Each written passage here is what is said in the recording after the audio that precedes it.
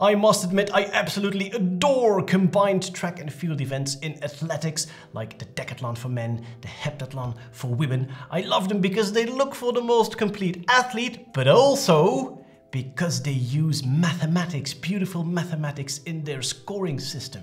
Of course, the scoring system is a difficult problem in combined track and field events because you have all these different disciplines and you want to award them a certain number of points and you want this to be balanced out between the disciplines. So you need a fair system. How do you solve this? How do you make sure that, well, an athlete cannot score 2,000 points on the javelin and then maybe only 100 points on the 100-meter sprint? This is what they did in the beginning. They chose a very good result, close to a world record or something, and they said this result deserves 1,000 points.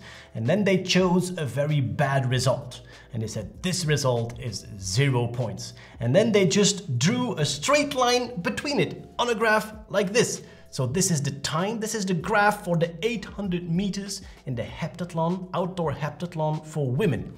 So 127 seconds, 2 minutes and 7 seconds is a very good result on the 800 meters, 1,000 points.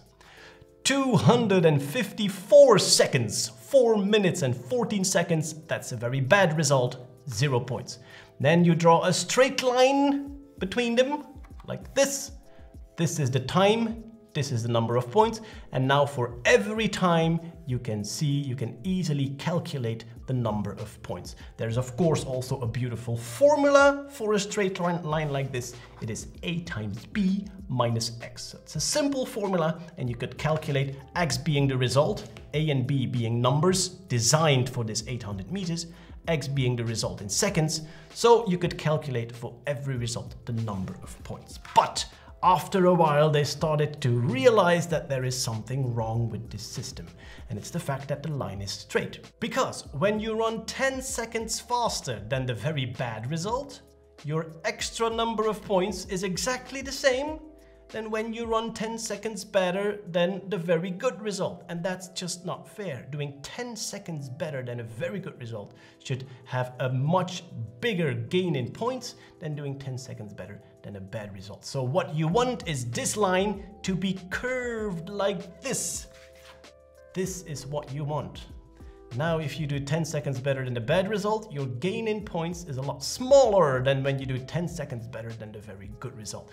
Now, mathematically, how do you make a line curve like this?